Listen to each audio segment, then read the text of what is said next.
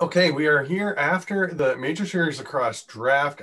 I'm Stephen Stamp with Pat Gregoire and Jake Elliott, and we're pleased to be chatting about what went on. We're going to talk a little bit about what we saw, what we think in terms of strong or weak drafts, about surprises. And Pat Gregoire, you follow this pretty closely, and did anything jump out at you as you're sitting there watching, listening to the draft? Was there anything where you said, wow?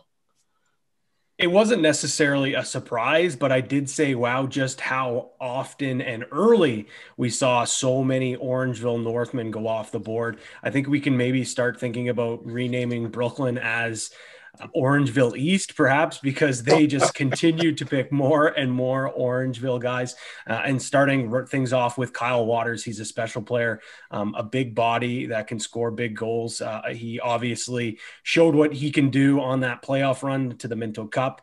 And then just a few picks later with Zach Deacon, a very special player. Not the biggest defender, but he makes up for it in his athleticism, his lacrosse IQ. So I thought, Brooklyn did a great job addressing some needs there. And, a few picks later, they go and grab Dustin Pratt, another solid defender as well. So I thought Brooklyn, obviously with the abundance of picks that they did, I like that they addressed some needs, but they also went for guys that have a winning experience. And that's what, Brad MacArthur's trying to do with this Brooklyn Lacrosse Club. He wants them to become a champion. So why not grab players that have won championships?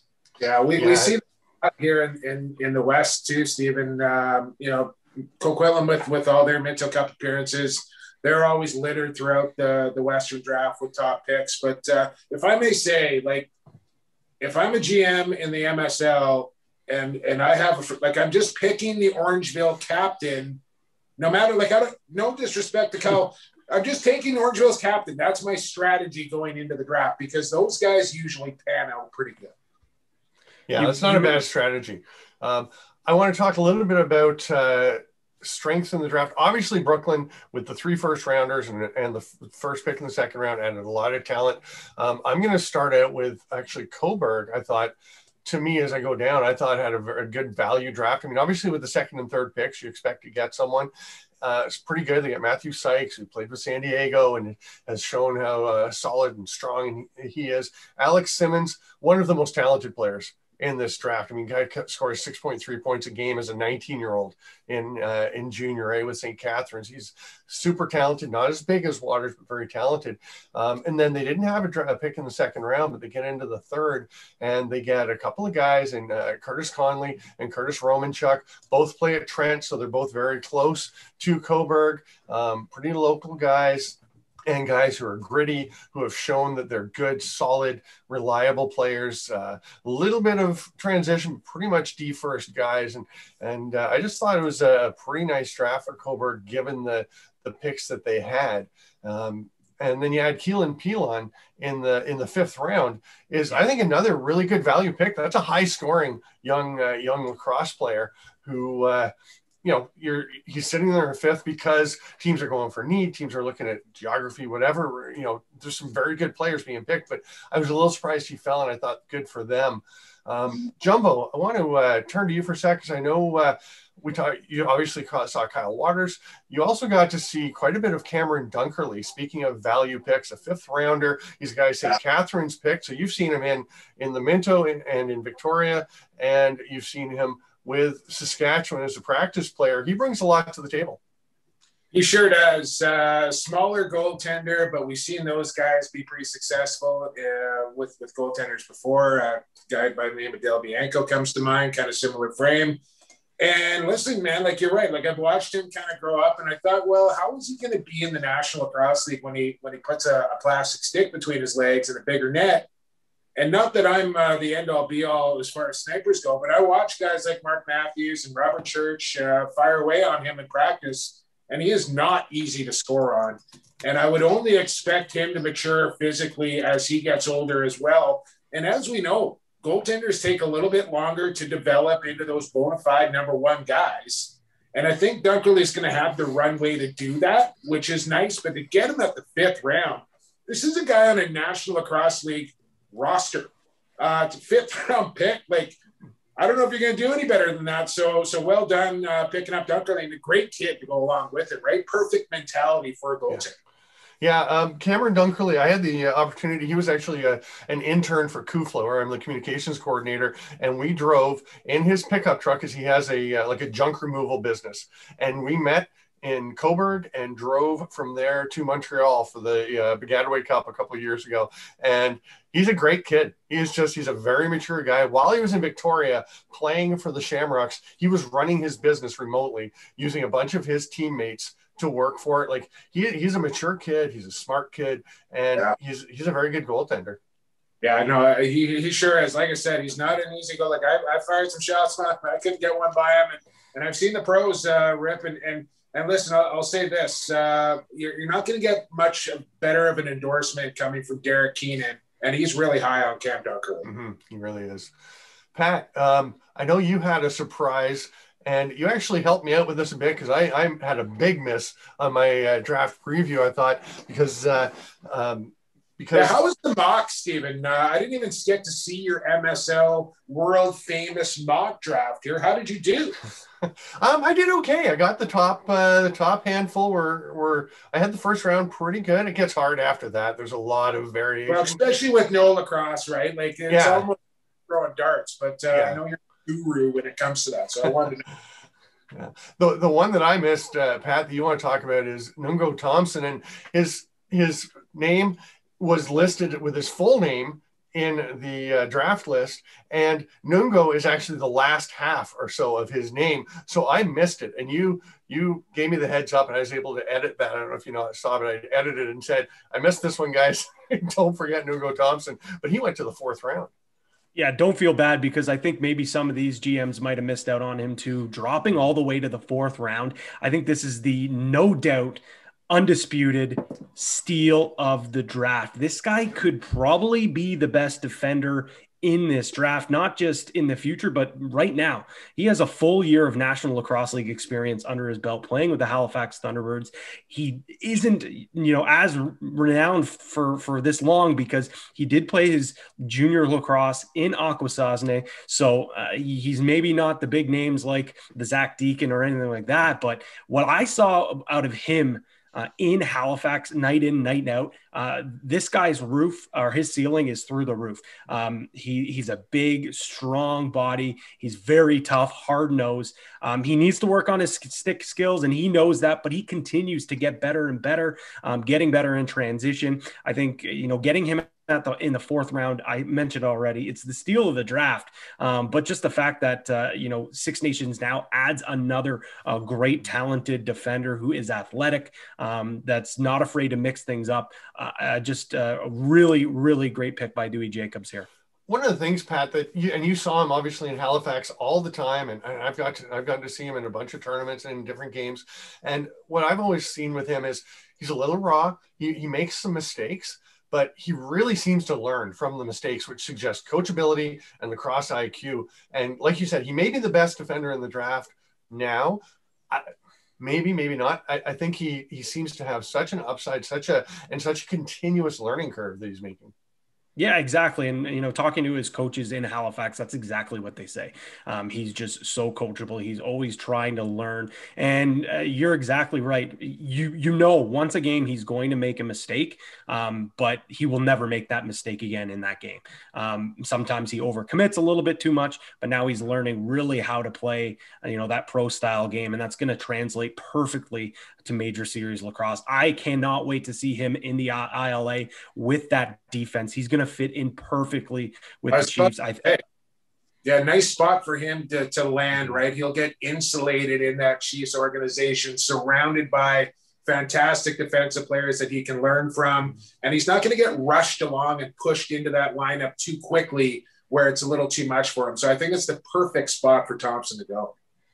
Yeah, somebody similar to somebody like an Oliver Bolsterly or, Liam Leclerc, some of the young defenders who have gone to Six Nations and had that opportunity, like you said, Jumbo, to kind of ease their way in, not having heavy responsibilities right away, but being given the opportunity to show what they can do, which is huge. Yeah, speaking of steal of the draft, I have to say, Pat, I don't know if that's like salmon or like Baja Rose or what you got, but that shirt you're rocking, that might be the steal of the draft right there.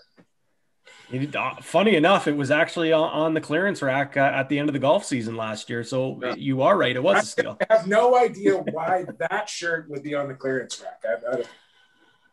Well done. Nice pickup. I don't know what to say now that we've rolled into the fashion side of the draft. But Jumbo, I know Daryl Smart, who is running things for us here, and that he really wanted me to ask you about similarities you see, because you do watch a lot of MSL lacrosse in addition to all your duties with the Western clubs and leagues. Sure. And what do you see similarities? A team that kind of makes you think, hey, this team reminds me of this team and what they're doing and the way they're rising or hanging on and what they're doing? Yeah, I think there's some similarities between Brooklyn and Coquitlam right now. Coquitlam really is I think they're going to take a lot of people by surprise. I know when we were talking NLL bubble and that happening, I was thinking Coquitlam is going to run away with the WLA if those leagues go at the same time, because they are littered with players that are ready to take that next step, but not full of NLL guys on their roster. So I think they're going places, and as I do with Brooklyn, that young squad, and they're going to learn and grow together, and really they're gonna work so hard that they're going to push those Peterboroughs and Six Nations teams just off their work ethic and their youth and all that sort of stuff. So I would kind of put Brooklyn and Coquitlam together. I don't think a lot of people are talking about the team that Langley is going to actually put on the floor come summertime here. And I don't know if I'm quite ready to put them up with Peterborough and Six Nations here, but you think about some of the moves that team has made, and really what the Thunder were always kind of short of is a goaltender. And now they got Frank Giuliano, who is highly regarded as the best Western goaltender over the past 4 or 5 years, especially when you put that wood stick between Big Frankie's legs. Throw in Superman into the mix, Connor Robinson, Tyler Pace coming back into that lineup, that D-core getting a year older together. I think a lot of people are sleeping on Langley. I'm telling you right now, don't do that. So I don't know who to compare them to out there in that regard, but they're going to be a fun team to watch. Yeah, I mean, another young team. I talked about Coburg a little, a team that came out of the gates on fire 2019 and then kind of struggled down the stretch, but another team that's been coming up trying to get into that next level. Owen Sound, it'll be very interesting to see what they do. But Pat, I know you wanted to talk a bit about Oakville, and they've had a kind of a quiet draft. Jake. Yeah. Langley, Oakville. I think you just answered your own question there. I think that's a great selection and comparison for those two franchises. And Pat, to me, the guy that jumps out, there's two guys to me that jump out for Oakville, and you can, you're going to talk a bunch more about this, but Mike McCannell was, I think, an under the radar pick that not everyone thought was going to go that high, but people really like him. Maybe, one of the best transition guys in this draft up there with Jake Stevens that Brooklyn got, and also getting Hunter Lemieux, another very good Burlington guy in the 5th round. So what do you think of what Oakville has done? I think once again, they've quietly done a great job going quiet about their drafts. It seems that every year they kind of go under the radar with these great picks, and they've done a great job over the years. They have their NLL stars, but they pick up these other guys that maybe play a couple of years with the Oakville Titans, that great Senior B program, and then when they're ready to play, they burst onto the scene. So I think a couple of these guys could be one of those players. Like you said, Mike McCannell, I think he's a very good under radar pick. He was in the 1st round, 4th overall. Cameron Wires is a guy that I'm really excited to see in the next level. I got a little bit to see with him playing with the Beaches. He's a big body defender, but he can pick off passes and really disrupt things with his stick. He moves the ball up the floor so effortlessly. And as you know, with the Oakville Rock, especially playing at the track, when you have guys that can run the floor, that's just perfect. They really, really dominate in transition, especially in that second period with the door placement that works in their favor with the righties coming off the floor. And Matt Anderson, you want to talk about a guy that can run the floor. He's a guy that can play defense. He can play offense, a la Brandon Slade, who's a guy that's found a lot of good success with that Oakville team. I just think this is another great draft by the Oakville Rock, and they continue not just to have a strong core, as I mentioned, with their young team that have budding NLL stars, but they've done a great job, as I mentioned, with that Oakville Titans team, grooming those players so they're ready when they get to the next level. And may I just say that I think the addition, I know it's been a couple of years now, of Steve Dietrich, Chugger coming onto that Oakville franchise and helping Jamie Dowick out with, like, you're talking about a guy that has been around this game his entire life, pro level, summer level. So he's seen it all. He knows the ins and outs. He was formerly with Coburg as well, right? So he knows that. I think the addition of Steve Dietrich to Oakville has been huge for that franchise, and be confident that this guy knows what he's doing when he's making those selections. I think one thing, Pat, that you touched on is the Titans as a senior B team, the Brooklyn Merchants, very similar. There's some of these teams have very strong connections with their senior B clubs, and a lot of these kids are probably going to wind up playing some senior B lacrosse, which is a very high level of lacrosse. I mean, I've had the chance to go and do some President's Cups. I know we've all watched senior B play, and there's some very good quality lacrosse. And I think that's going to be very important for teams, especially because we talked earlier, there's not much of a preseason. If we get this season, we're all hoping July 5th we go. There's not going to be a lot of time before that to prepare these teams. And you've got 2 years worth of draft picks that have never come and been with your team. I think having a chance to develop players in senior B is going to be huge. I also think the other question I want to ask in that kind of vein for both of you is, how do you see teams preparing for this season when we haven't seen people play? Guys haven't been playing. You don't know exactly what kind of shape everyone will be in, who's healthy, who's fit, who's ready to roll, what other issues people have. I mean, there's so much unknown. How do you prepare for a season like we're hoping to have this year? I think this is maybe the one time where you'll see a lot more young guys maybe make the roster right away.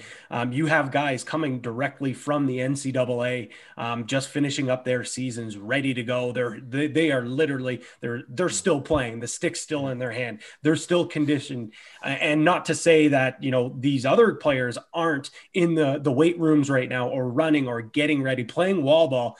Just the thing is, you can't replicate is game speed and being game ready. So I think for once that maybe some of these rookies or the early picks are going to have a little bit of a leg up on some of the veterans. But with that being said, that's only going to elevate the veterans to make sure when they get ready, they're going to hit the ground running as well. So I think it's going to be an interesting dynamic. But Stephen, you do bring up a good point. I think senior B, it's going to be even more important, because if guys aren't ready to go, or guys get hurt because they haven't played in so long, those guys that are waiting down in senior B, they're going to have to be ready to go because their name might get called.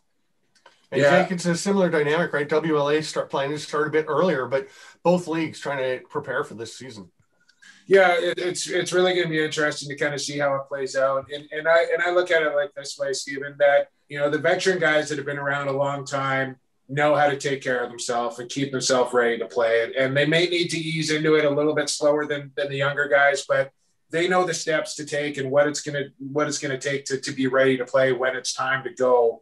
And for the young guys, I think they're going to be so hungry and motivated that they're going to be working their tails off to be as ready as they can as well. Weather out here is starting to get a little nicer, so outdoor boxes are opening up, and you can find a little floor time here and there around these parts right now, which is a little bit different situation than it is in Ontario, which is really nice. But I think at the end of the day here, guys, it's going to be the same for everybody.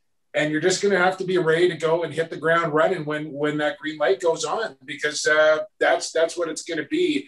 So, and let's not also forget here, especially in Ontario, you guys got like a bunch of free agents. I'm not sure exactly what's happening with protections and all that sort of stuff, but it looks like not only are we going to have the vets and the established guys and the draft picks come, but then you're going to have a bunch of free agent guys looking for teams to go to and maybe try out or sign wherever they choose, which is really going to make for an interesting kind of couple of months here as we lead up to July.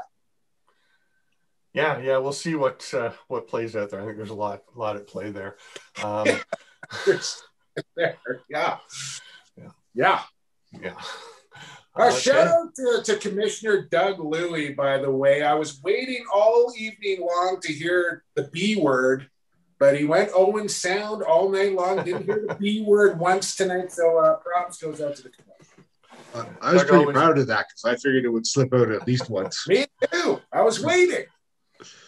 Doug always does a fabulous job. He's been involved in this league for quite a while, and I've it's always been a pleasure working with him, and I think he does do a lot. And a little shout out to Daryl Smart too, who's the man behind the switching here. He's going to be editing, and hopefully we haven't given you too much editing to have to do, Daryl.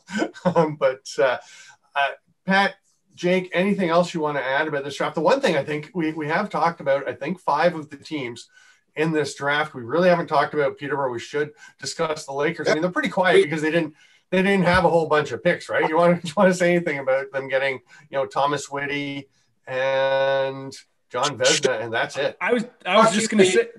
Shockingly, for bringing up Peterborough. I can't believe that. I was just going to say, actually, this is just Paul Day doing Paul Day things, just quietly goes about things and, just casually picks up Thomas Whitty, a guy that has so much experience. He's a guy that played in the National Lacrosse League this past year. He's a guy that a lot of people are very high on. And as I mentioned, you don't really talk about Peterborough, but there you go. They pick up one of the best defenders that's available in the draft. And you're like, oh, wait, yeah, they actually did do something. Yeah. Listen, 3-time back-to-back Man Cup champions. If Paul Day can find one of his draft picks to step into that powerhouse lineup, that's a home run, grand slam, as far as I'm concerned. If he can find a draft pick to step into that Peterborough Laker lineup right away, that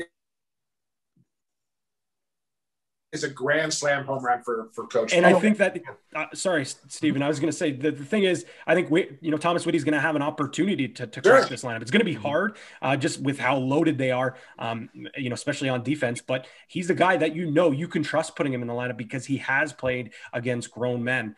This isn't a guy coming straight out of junior that has, no experience playing at the next level. He's coming out of junior, but he also played in the National Lacrosse League. So I think this is a guy that is going to get an opportunity. But like you said, Jake, they have the luxury to take their time with their prospects, and that's a luxury, but that's also a testament to what the Lakers have done over these past years, building a dynasty. And one of the things that Paul Day has done while he's been with this team, I think, is the Lakers have gotten people generally considered a bit old. Six Nations comes, wins 3 out of 4 Man Cups, and the Lakers were, they had a lot of veteran, great players, but they didn't have the youth and dynamic drive that some of the other competitors did, the lead contenders. And he really brought a lot of Peterborough guys in, and some guys from which I've got a lot of youth and got the team a lot younger. And here, like you said, they've won 3 straight Man Cups. They're in pretty good shape, but some of these moves, they are getting some picks for down the road when you're going to need to go through that process again of making sure you keep some youth and keep injecting some athleticism and talent into the program. Yeah, and the new MEM Center there, Stamper, is the floor redone? Are they ready to rock and roll in Peterborough for the Lakers? Yeah, we were supposed to be ready to go there last year, and I haven't even seen it, honestly. A couple of minor trades during the draft. I don't know how normal that is for an MSL draft, but only a couple of minor deals, later round picks swapped here tonight as well. Yeah, it was pretty quiet. It's not abnormal. It's usually maybe a bit more action. I think, again, not knowing, not seeing anybody for a year and a half might have made it a little bit tougher, but certainly, and again, only 30 picks is different. I mean, when you do the WLA draft, you have to settle in, Jumbo. You got a lot of picks to deal with there. I've been on that soapbox to kind of shorten that draft up a little bit. I like the 5 rounds. I think 5, 6 is the way to go. They do 8. That's a long night for sure. And listen, I thought the draft with Commish right on down, Daryl, everybody did a fantastic job here tonight. And I know it's not an easy process to pull off. And all things considered, guys, I think it ran pretty smoothly here tonight. Pat, last word for you. Isn't it great to actually talk about lacrosse, like real lacrosse stuff? Good for the heart, yeah. Oh, it's so amazing. I've been so excited in the days leading up to this and, telling my fiance, like, we get to do some real lacrosse stuff. Not that, we've been covering stuff. We've all been doing, covering things, and it is, interesting stuff, but this is real. And this is, it is, like Jake said, good for the heart. And it's been a lot of fun. Thanks, Doug Louie and Daryl Smart for bringing us all on. Thanks, Jake, for joining in from the West Coast, and Pat Gregoire for coming in from much closer. I am Steven Stamp, and it's been a real pleasure chatting about lacrosse again. Thanks for being with us, lacrosse fans, and we hope to see you soon.